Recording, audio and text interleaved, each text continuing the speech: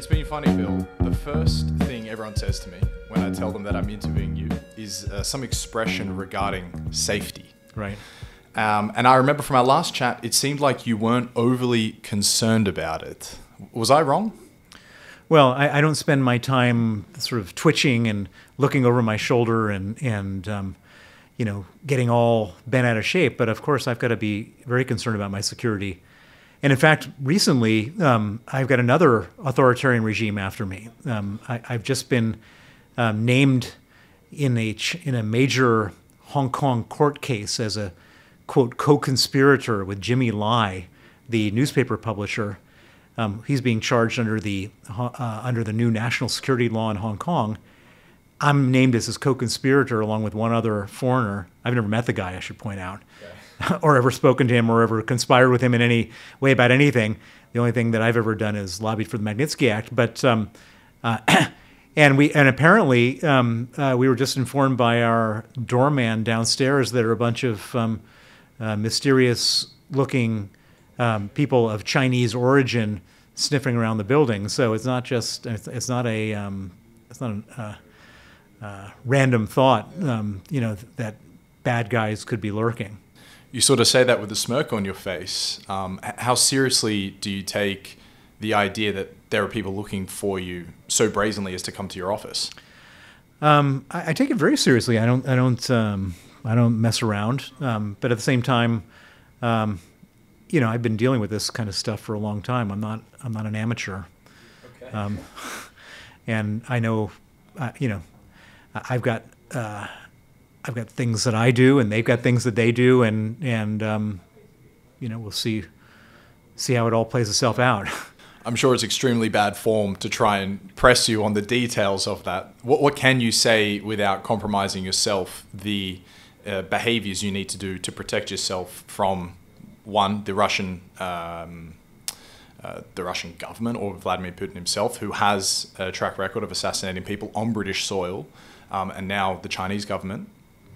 Well, on the Chinese issue, so now all of a sudden I've got a new... so Russia has been pretty much discredited in Interpol. So Interpol is one of the tools they tried to use to get me back to Russia, arrest me with a red notice. And they're pretty much on my case at least, no longer able to use Interpol. But now, of course, the Chinese are jumping in on the action. And then if they were to honor the Chinese notice, I mean, it would really truly show that this organization is just a totally incapable of fending off abusive notices. How do you explain that? Well, let's see what happens with Interpol. But a lot of these international organizations get abused by authoritarian regimes. As Putin's global reputation continues to sink, the costs of him acting out decrease. And so I wonder, do you think that he gets more dangerous as his reputation sinks? I think that's good analysis, for sure, that in the past, taking me out on a London street would have led to massive sanctions. But now there already are massive sanctions. So what does he have to lose? That's absolutely the case and very true and particularly worrying. On the other side, he's absolutely got his head filled with enemies far and wide, new enemies. I mean, I used to really be at the top of his mind, but now there are probably 100 people on the top of his mind. And so he only has certain resources. And the question is, how does he allocate those resources to a historic enemy, Bill Browder, or to a current enemy, Vladimir Zelensky or Alexei Navalny? And so,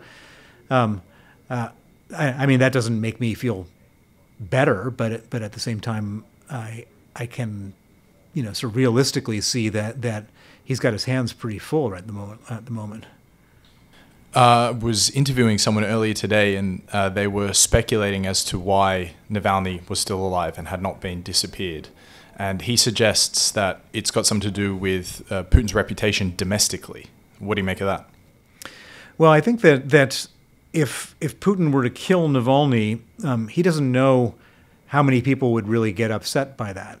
And he's going into an election. I mean, and I shouldn't even use that word election because it's too it's an insult to the word, the concept of electing people. He doesn't elect. I mean, there's no election involved, but he's in a transition moment when he doesn't need to have, 1 million people protesting around Russia because he's killed their hero. And so from his perspective right now, and I stress right now, he's probably happy just having Navalny sitting in some isolated prison in the middle of nowhere where he can't really communicate with anybody other than a few random tweets and a few public statements. And Putin probably feels like that's okay for the moment. But Navalny is extremely vulnerable. They tried to kill him once before, they didn't succeed, and at some point, the calculus of killing him may be the benefits of that will be greater than the costs, and it must be pretty scary to be Alexei Navalny right now. My goodness, I mean, can only imagine. Restrictions to your personal life, what do they look like in taking these measures of security? Well, starting at the sort of most macro level, I have to really be super careful about which countries I travel to and which ones I don't. So, and what does that mean? That means I've got to basically eliminate 98% of the countries in the world from. I basically can't travel to any country that doesn't have a robust rule of law. Okay. And so any country they don't have to be friendly with Russia. They can just be, sort of corrupt. And if I show up at one of those countries and Russia is aware of that, they could issue a extradition notice for me, and then the president of that country will be approached by Putin and says, "Listen, here's some oil, or here's something, because we want Bill Browder." And so, and that doesn't just apply to just traveling to countries. That applies to flying over countries. So if I wanted to visit Australia from London, if you look at the map, there's a lot of pretty dodgy places you got to fly over, and it's the information is available to everybody in dodgy places who's on board aircraft. That's part of the deal. And so if I want to go to Australia, I've got to fly from London to Los Angeles, and then Los Angeles to Sydney. I can't go the way that everyone else goes. Right. In Red Notice, you explain this voucher system you participated in and the chaos of the Russian privatization of its economy, which was part of perestroika. What have been the long-term effects of perestroika on Russian culture and then the Russian economy? Well, perestroika was just like the thaw between Russia and the West. What happened after that was what had the most devastating long-term consequences. And so when Russia went from communism to capitalism, when Boris Yeltsin became the president, when they did the mass privatization program, it was kind of like building a house with good architectural plans, but forgetting to put in the plumbing and electricity. And the plumbing and electricity in this particular house is rule of law, property rights, solid institutions. And so you can sort of define yourself as whatever you want, capitalist, whatever. If you don't have all the infrastructure in place, the institutions and the courts and all this kind of stuff to make it work, then it all gets sort of chaotic very quickly. And that's what happened in Russia. It became law of the jungle, survival of the fittest. And who were the fittest? The most brutal, the people who were ready to kill, the mafia, and then the oligarchs, and then what I call the law enforcement mafia, where you have people who use the power to arrest in order to extort enormous amounts of money for themselves. But what are the downstream consequences on the culture? Well, the main downstream consequence about Russia, and I'm not even sure this comes from recent events, I think it comes from Soviet times, is that anybody who had any sense of idealism, who wanted to do the right thing, ended up getting sent to the gulags and dying in the gulags. And so what's happened is if you go to Russia and you're idealistic in any way. I was idealistic. Every Russian will look at you and say, "You're a fool. You're an idiot. What kind of idiot are you? Why are you doing that? What's in it for you? Where's the payoff?" And so nobody does anything for any reason other than very narrow self-interest, usually financial interest. And so you have these most remarkable dysfunctions in Russia. If you go to somebody's house for dinner, go to their apartment. Most people live in apartments in Moscow. They can be extremely wealthy. You go to their apartment and they have like the most beautiful paintings and marble floors and antique furniture. And the moment you step out into the hallway of their apartment building, it smells like urine. Why is that? Because like nobody is, they're ready to maximize on their own personal space, but nobody can even cooperate on like washing down the hallways and keeping them from people pissing in the vestibules of the hallways. I mean, it's just crazy. And that's what the entire culture of Russia is like. It got ruined by that. And and so you have no philanthropy, no idealism, no working in the national interest, no public service. Everybody is there for their own narrow financial interests. That's such a great example of, I'm thinking about James Robinson and Why Nations Fail, how institutions are sort of the bedrock in their estimation of well-functioning societies that take care of, say, the public good. And you could even argue your hallways and even the public good, that's still a very private good. But what a cultural rot to have that seep into the core of what is, it sounds like you're saying, like the Russian identity. Well, I mean, you almost can't blame the Russians for it because they've been conditioned over generations that if you make if you do anything that's like the right thing to do, you'll be punished for it.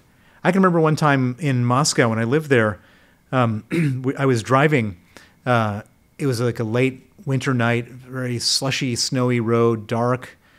I was going to play tennis, and I'm with my Russian driver who was a former policeman, and I see that this guy is sort of up ahead of us. It looked like there's some kind of like something had fallen off the back of a truck. It was like a sack or something like that. And then as we approached, I could see, and we came to a red light, and I could see it was a person who was laying in the middle of the road twitching. And there was like 3 lanes on each side, and he was like laying there. We were stopped, and I started to get out of the car, and my driver like tried to stop me from getting out of the car. And I said, "No, we got to help this guy." And he couldn't convince me to stop. And so he eventually grudgingly comes out, and together we take this guy who's twitching, and we drag him across. He was in the middle of the road. We drag him across to the side of the road where there's a soft snowbank where he could, and we lay him down. And as we were laying him down, he comes to, and he was having an epileptic seizure. And it was just at this point that the police arrived, and the police immediately blamed my driver for hitting him. And it was only because he was a former police officer that he was able to extricate himself from the situation. If he hadn't been, even though the guy hadn't even been hit, he had an epileptic seizure in the middle of the road, doing the right thing could have cost him his whole life. Wow, because they saw an opportunity for bribery. And bribery or whatever, ruining someone's life for whatever benefit they could get out of that. Yeah. I remember listening to that anecdote. Was it freezing water or Red Notice? It was in my book, Red Notice. Yeah. It's quite a desolate picture of Russia you're painting here. It's a desolate place, and any Russian who's worth their salt is trying to get out, has gotten out. I mean, there's some huge amount of exodus of reasonable people, because why would you want to raise children? Why would you want to have a life? Why would you want to invest your human capital in a place like that? Are there any people you keep track of or have a large profile in Russian media that are still, hanging on and trying to do the right thing that you know of? No, every reasonable person I know is every reasonable Russian I know is either dead, in jail, or in exile. You can no longer be a reasonable person and operate openly in Russia. You're either part of their criminal system or you're ruined. Christ, I mean, so what do you do from here then?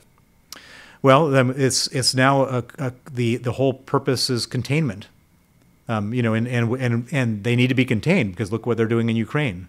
So my I'm trying to help my friends who are in jail in Russia any way I can, and I'm trying to help the Ukrainians any way I can to push the Russians back. They need to be taught a lesson. They can't be rewarded for doing what they've done in Ukraine. The misery and the death and destruction that they've inflicted on the Ukrainians is immeasurable.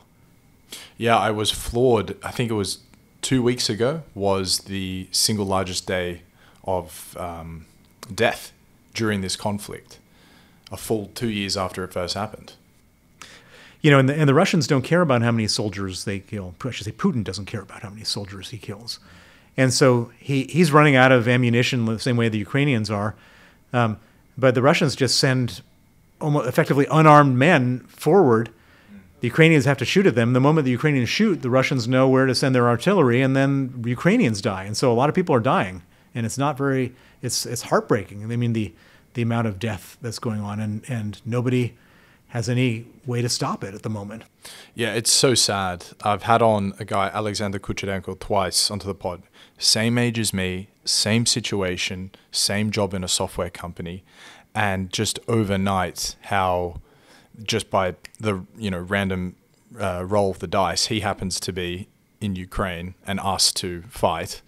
And me and all these other equivalents across the world can continue to live our lives. And there's not much of a point there, just to say that it brought so close to home, I think, has generated for me at least, shitloads of empathy. Well, just think about it. So if your country was invaded by a foreign power, and when those people occupy your country, they will rape your mother, your grandmother, your daughters, your sister. They'll take you in, torture you, castrate you, and then kidnap your children. Are you going to fight? Yeah, you're damn well going to fight, and that's what it's all about. The Ukrainians have to fight. The downside of fighting is smaller than the downside of what happens if the Russians win. 2 years on from all the economic sanctions, almost 2 years on from the Russian invasion of Ukraine, what is the state of the Russian economy as far as you can tell? Well, not good. Not good. Now, Putin would like everybody to think that, the sanctions haven't worked, so you might as well lift them. That's his pitch. But look at the situation. He's got $350 billion of his money that's been frozen. He has all the oligarchs' money is tied up and frozen. Banks can't borrow any money. The Russian government is banned from the international capital market, so they can't get access. They have no access to their savings. They have no access to borrowing money. 1,000 Western companies have pulled out. Planes. There was a great little story a couple of days ago that the planes are like running out of parts, and they get stuck in different places. They're having emergency landings. They're now having to. They're asking people in certain regions to find Japanese or European bolts from equipment, because the stuff that they can buy made in Russia or made in China is just not good enough, and they need it for military purposes. You've got I don't know if you've seen these images, but there's we all thought we were going to get frozen in the West when they stopped supplying gas. And all of a sudden, because they don't have equipment, they're freezing in all sorts of different parts of Russia. Oh, really? No, I haven't seen. They're freezing, literally freezing. Boiler systems are going out in different places, and they're literally freezing. I mean, it's so just grim. It's so horrible what's happening. They claim that there's no economic damage. Well, I wouldn't trust a single number that comes out of Russia, because they just make the stuff up. I think they're suffering very profoundly. What about London in all of this, and the, say, wealth of the oligarchs, which is very well documented, flows through this city? In your estimation, how has London changed from that perspective? Well, they're no longer coming here anymore. The biggest ones are leaving. Michael Friedman left. Peter Oven left. German Khan left. Abramovich left. If you go to the estate agents, there's no Russians buying property here anymore. Okay, fantastic signals. Yeah. Banks will not open accounts for you. I mean, there's a lot of Russians who are not oligarchs who can't get bank accounts here. having said that, this is a safe country, and so if they can be here, stay here. They'd rather be here than be in Russia and sent to the front line. But isn't the main reason they were here in the first place is because of the offshore plumbing and financial opacity runs so deep that they don't need to necessarily, open up banks or go through real estate agents? Well, that's true, but everybody now is under the microscope here. I mean, yes, there's a lot of historic business, historic companies set up here, historic banking relationships. Nobody's going to set up any new banking relationships. Anyone who gets caught doing that will actually get in trouble now, which wasn't the case before. There's a real political agenda to enforce laws that were not enforced in the past. And so I would say on the margin going forward, Britain is doing the right thing. They've got a nasty 20-year history cleanup, and that's going to take a lot longer than a year or two. So the bull case is that they have certainly moved in the right direction. What's the bearish outlook for Russian money running through this city? Well, the biggest bearish outlook is that the war goes on for a while. People get tired of the war. Putin has more staying power than the Ukrainians because the Ukrainians are reliant on us and we don't have staying power. And the really catastrophic situation is that it looks like Putin will win, and then in some horrible peace deal, we lift the sanctions and effectively reward him for what he did. And I can imagine, that's not an unlikely scenario. The Global Magnitsky Act. I heard you reference in an interview you did about how there are a number of new countries and individuals that are in your crosshairs, but you didn't expand on to who those individuals were. Well, basically, the Global Magnitsky Act targets human rights abusers and kleptocrats in lots of different countries, and there's a lot of human rights abusers and kleptocrats in a lot of different countries. And what's so wonderful about the Magnitsky Act is that it's kind of taken on a life of its own. There's now whole organizations who are in the business of getting people sanctioned under the Global Magnitsky Act. There's full NGOs that put in evidence and sanction packages. And so you have all sorts of people who have been victimized that never had any recourse before who all of a sudden have recourse. And so from my perspective, the best part of the Global Magnitsky Act is just the proliferation of trouble for all sorts of people all over the world coming from all different corners. People, all these bad guys thought that they could just get away with stuff, and all of a sudden they're finding them. Some little group from nowhere puts together a well-argued, well-evidenced sanctions package and presents it to the State Department and the Foreign Office here and various places, and all of a sudden, somebody who thought they were totally untouchable finds all their money frozen. It's great. It really is sort of like, evening up the leveling the playing field and evening the score. Have you tried to, speaking of a scoreboard, have you tried to measure the precise dollar amount that your efforts and your team's efforts have resulted in frozen cash? I've not tried to estimate it, and the number is not going to be that huge. But what happens is that someone gets put on the Magnitsky list, and maybe they'll have some cash in the UK or in the US and that gets frozen. But the main detriment of being put on the Magnitsky list is that no bank in the world will ever do business with you anymore. And so it may be that your money doesn't even get frozen, but you can't touch it anymore because the bank doesn't want to move it. And so you have your money in Switzerland. They're not part of the Magnitsky system. But the Swiss banks don't want to get into trouble by moving money anywhere else. And so you effectively become paralyzed. Right. And so the numbers are huge, absolutely huge, of total financial paralysis of bad people doing bad things. For example? I won't name the name, but there was a big Russian oligarch who was sanctioned. He had a lot of money in Switzerland at a big Swiss bank. He wanted to move it to a big Russian bank. And the Swiss banks thought if they moved the money, they could be fined by the U.S. Treasury 3 times the amount that they wanted to move, and so they won't move the money. And then all of a sudden, the oligarch is saying, "But I need that money," and you have no legal basis to not move it. And so what happens to them? On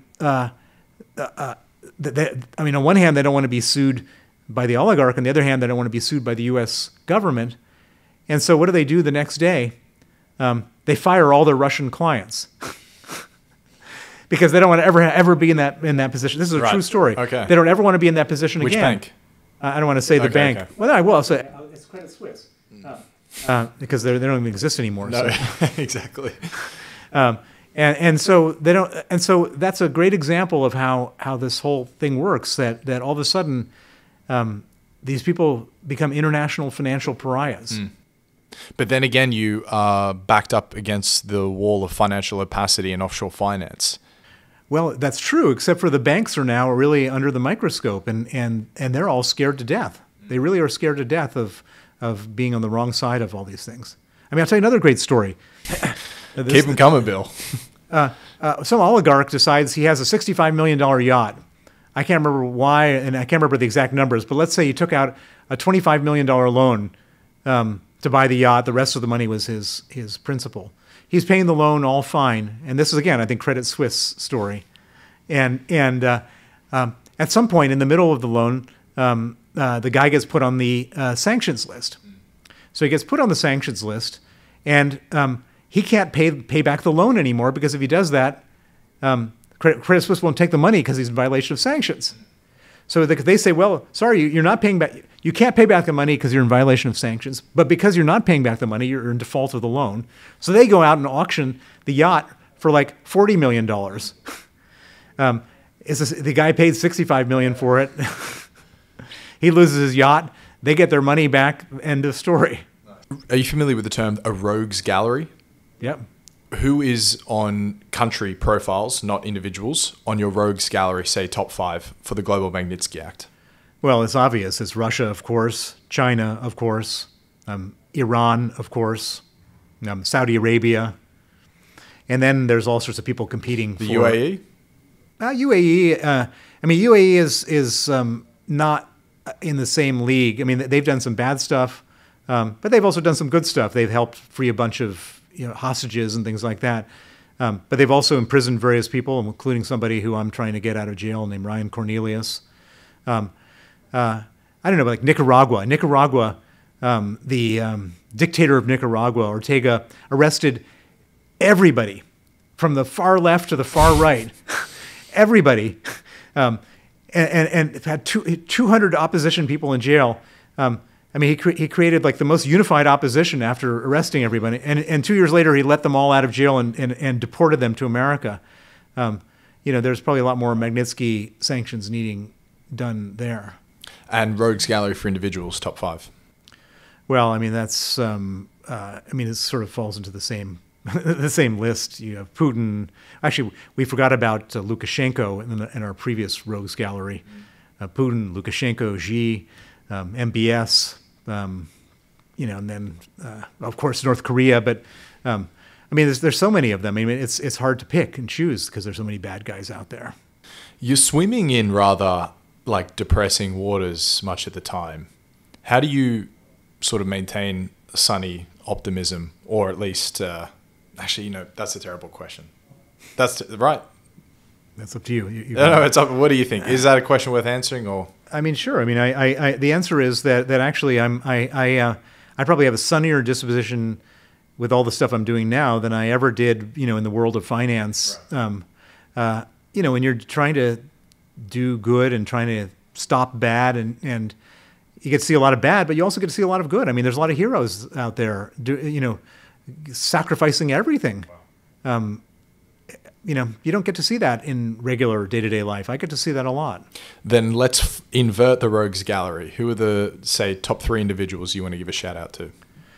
Well, the most important one I want to give a shout out to is my good friend and ally, Vladimir Kara-Murza. Vladimir is helped me with the Magnitsky Act.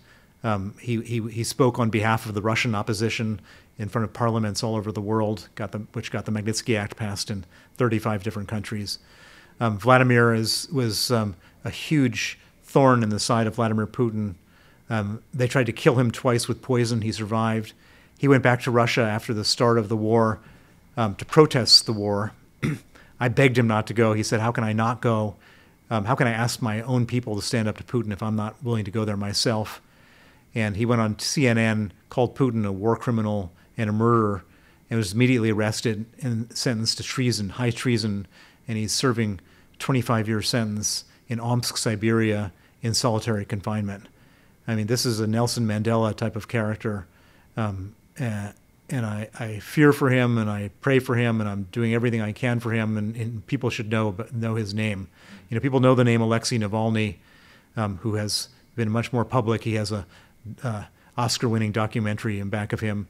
Vladimir Kara-Murza is a name that many people in the know, but a lot of people in regular life don't know. He's a true and absolute hero and somebody who deserves everything. Jimmy Lai. Jimmy Lai is the publisher of the Apple Daily News in Hong Kong. When China issued their national security law and took over Hong Kong and oppressed the people, he stood up. He was a very rich man. He ran a newspaper. He could have left and lived the good life in the West. Instead, he stayed and protested, and now he's on trial in Hong Kong as the first major target of the national security law. He's a guy, another man who's made, sort of infinite sacrifice for doing the right thing. And then there's just so many other heroes. We have something called the Magnitsky Prize that we award to various people who have done heroic things, and every year we give 7 of them out, and we've been doing it now for 9 years, and so I've got more than 60 who compete for the next place. Nice. Who won it this year? Last year, sorry. Last year we had an unbelievable man from Ukraine named Kuleba, who runs a organization that frees kidnapped Russian children. Kidnapped Ukrainian children from Russia. We had the daughters of Paul Rusesabagina, 2 daughters who he saved. Paul Rusesabagina was the hero of Hotel Rwanda. He saved these 2 girls when they were orphans during the Hotel Rwanda incident that many people watched in the movie. He was a critic of Paul Kagame, the dictator of Rwanda. He was kidnapped and sentenced to 25 years in jail in Rwanda. And these 2 young women gave up their comfort of their lives and quit their jobs and went on an international worldwide mission to free their father, who had to save his life. And after 2 years, they got him out of jail.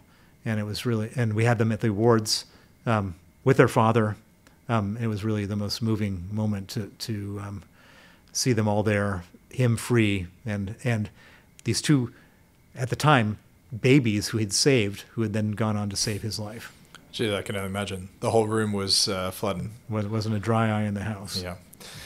And we were saying before we started recording how you have an ambition for the Magnitsky Prize to one day be known, not only to everyone walking the street like, say, the Nobel Prize is, but as well anticipated. Who's it going to be this year? Who are the people nominated? Wow, look what they've done. How could we ever choose?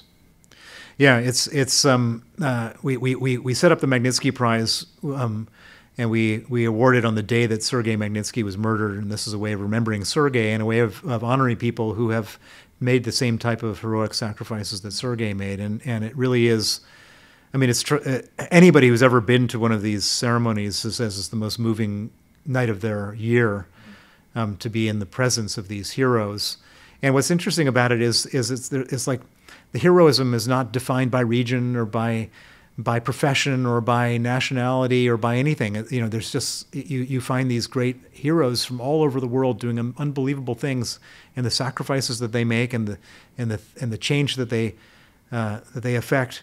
And it gives everybody who sits in that room a sense that of optimism, because in a terrible world there's heroism in all sorts of places you wouldn't expect it. And when is the award night? It's Sergei Magnitsky was killed on November 16th, 2009. So every year on November 16th, we have the award ceremony. We've only got a few more minutes, Bill. So let's see how quick we can touch on them. How has your life changed as your public profile has increased? Well, I become a target of all sorts of people in all sorts of ways. The more high profile I am, the more lawsuits, the more arrest warrants, the more online harassment, the more smear campaigns. But the other thing which has happened is that I've been doing this for a really long time, and I'm much more reflexive when bad stuff comes my way. I don't have an emotional reaction anymore. I kind of know what to do. I'm pretty good at fending off attacks, which doesn't mean that I mean, who knows what can happen next. But as my profile is raised, it comes at me. But as the time goes on, I get better at dealing with it. When you're consuming media around the Russia-Ukraine war, how are you at filtering as close to the truth as possible, given, I don't need to tell you, but it's fraught? Yeah, well, everything is fraught. All news is fraught now. You could say this particularly so, though. Yeah. Well, it is and it isn't. I mean,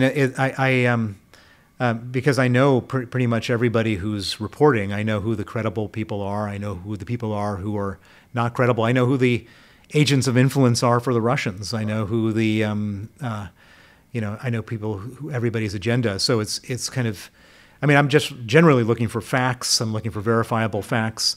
I'm not looking for opinion. And I'm able to digest facts in a way that, and draw, figure out where the webs of misinformation are and so on. And so for me, I can kind of, like, just to give you an example, the New York Times 2 weeks ago reported that there is an active effort underway by Russia to negotiate a ceasefire in Ukraine. And I saw that article, and I knew exactly what was going on. There are a bunch of, not that many, but there's a few Russian apologists in the U.S. who either wishfully thinking or manipulated thinking decided to, off the record, share with a journalist that there was some kind of back channel effort going on for Russia to do a ceasefire. It was just at the moment that Congress was debating the $50 billion aid package for Ukraine. And by the way, the same thing was going on in Europe. Yeah, right. And so if you're somebody on the other side of that debate and you see that headline, you say, why don't we just wait and see how this ceasefire negotiation works out? And then you end up delaying for a month when the Russians had no intention whatsoever. And by the way, a week later, they sent in more missiles into Ukraine than they ever have in the history of this war. That's an incredible example. Are you comfortable giving a name, one to look out for, one to follow? In terms of who the agents of influence are, or? More so, either particular journalists or particular outlets. No, I don't think I want to validate anyone who then becomes unvalidated later, or vice versa. Right. It's and by the way, I'm not. I mean, many people in the Russian sphere, all share the same view. I mean, it's not like I'm some kind of true expert on this. Anybody who's been around long enough knows who can kind of read these articles and see them for what they are. And you can even see the reaction on Twitter when an article like that comes out. What is the function today of Hermitage Capital? We're basically a campaign organization, human rights organization. I mean, we don't manage anyone's capital. You don't manage any capital? No. Do you, though, still think like an investor? Are you always surveying for value? Well, I am, my first education was in business and as an investor. And so, and I do invest my own money. And so I'm, still thinking that way. But I don't spend a lot of my time on investing. I spend my time on human rights. How do you manage your own money? I only invest in rule of law countries. Countries you can fly to. Well, not just countries I can fly to, but countries where there are institutions and a rule of law. Because, everyone got all excited about China years ago. And I was always saying, well, why would you invest there? It's uninvestable. If someone rips you off, and by the way, the incentives to rip you off become greater and greater the more successful your investment are. What are you going to do? Who are you going to go to if someone rips you off? You're going to go to the Chinese courts and expect, are you going to go to the Chinese government and expect some fair hearing? Is there a media you can go to? No. So how do you protect yourself? And nobody ever even thought about that when they were all looking at these growth rates in China.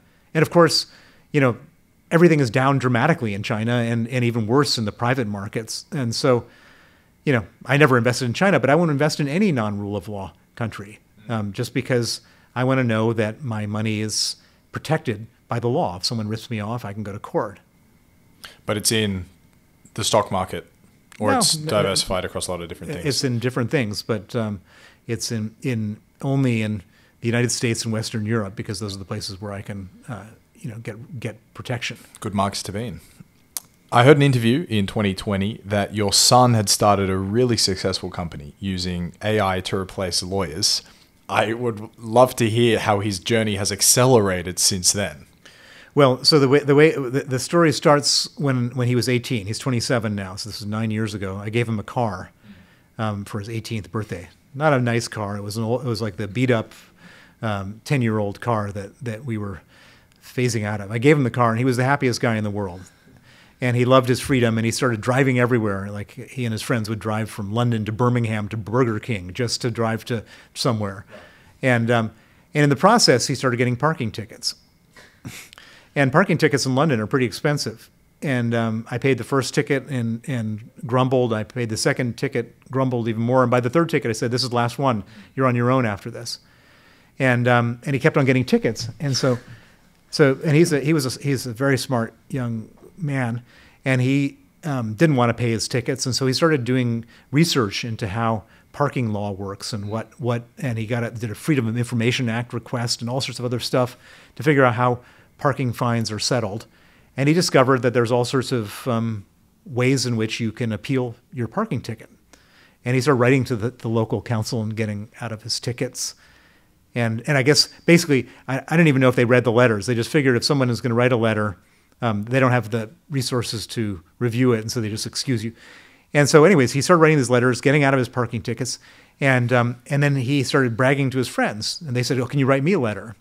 And so he eventually created a website called Do Not Pay, which helped people get out of parking tickets. And some mother in the school was a journalist for the Huffington Post. She wrote a story about him. And then all of a sudden, he was in the BBC and Sky News and Telegraph and Times. And his website went from 100 users to 100,000 users. Amazing.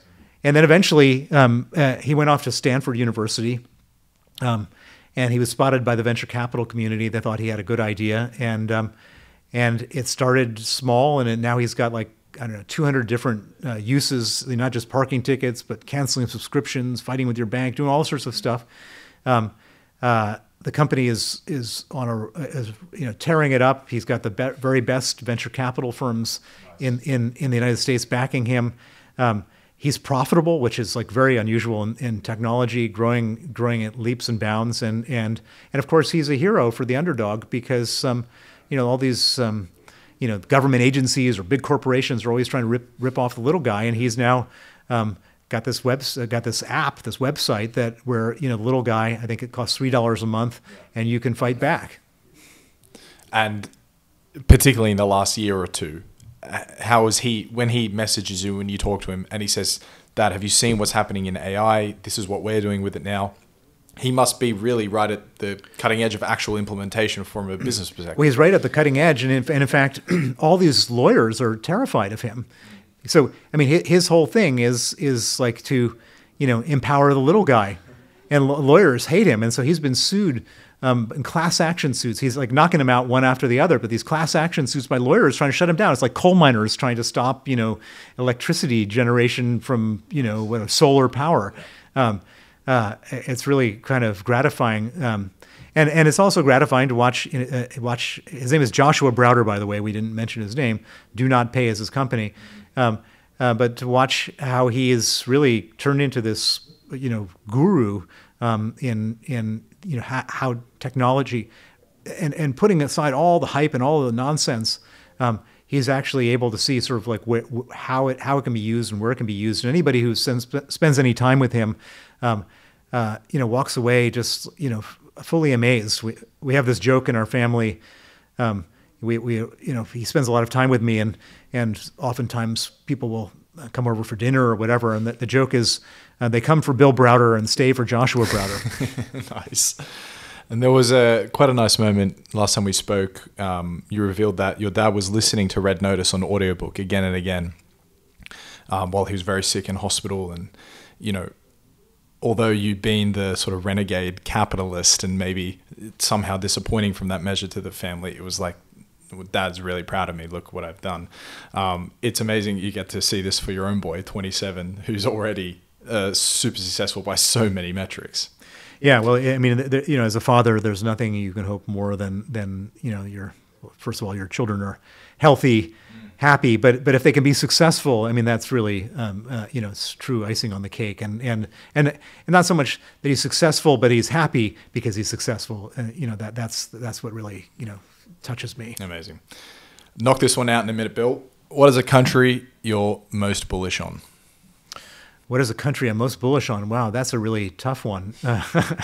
This is the all the country, every country I know is sort of competing. It's like they're competing to be worse than the next one. I mean, I wish that there was like a great place where I could say everybody is like, the governance is good and the economy is good. It's just like, who's worse than the next guy? People are saying, oh my God, look at the deficit in America. Well, look at how much, debt, and all this kind of stuff and all this political dysfunction. Then look at Europe, is even worse than that. And then of course you have the, authoritarian regimes, so I'm just looking around the world trying to figure out like, how every place is so bad. How do you avoid, like, how are we going to avoid a catastrophe? Disposition? Well, I mean, I'm still happy and healthy and have my family and my friends, so I can be happy. I can have a sunny disposition. But the world is in a mess. I mean, and I don't think there's any way you can you can sugarcoat it. And putting aside even governance of different countries, I mean, you have this statistic that just came out that 2023 was the hottest year. I mean, God only knows what's going to happen. With all the effects of climate change and global warming, and nobody wants to go on vacation to the south of France. Now they go to the north of France. It's too hot in the south of France, and polar ice caps melting, and forest fires everywhere. I mean, it's scary. And in and amongst these ashes of a lot of dour outlooks for many countries, is there not one which sort of you think is worth highlighting for having potentially a very bullish future?